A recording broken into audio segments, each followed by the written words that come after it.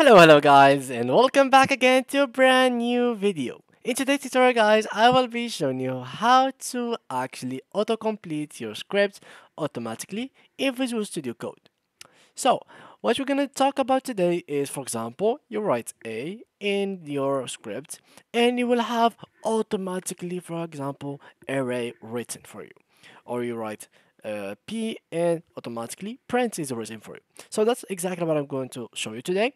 So first, before we get into that, we need to set up our software. So to download Visual Studio Code, you only need to go to your browser, go to the URL section and search for Visual Studio Code from here.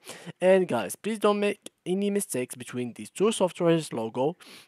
This one is for Visual Studio Code and this one is for Visual Studio. So for today we are going to use Visual Studio Code. So go to code.visualstudio.com. So click here, and basically guys, all you need to do is download it here for Windows. If you have any other system, please make sure to check it out from this arrow in over here. So this list will give you macOS, Windows x64 and Linux x64. After you download it, install it and then create your account and you will be ready and set it up.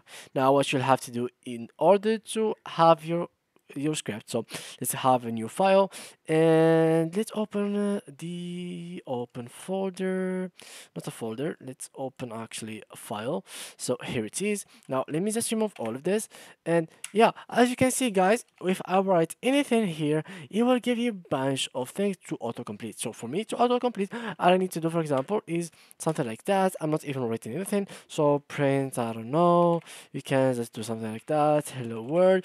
Of course he can't autocomplete your words, but as you can see here you can search assert IBS, anything, like anything. For example, if statement, here it is, else if, as you can see, else, exit. If I want here, for example, return, here it is.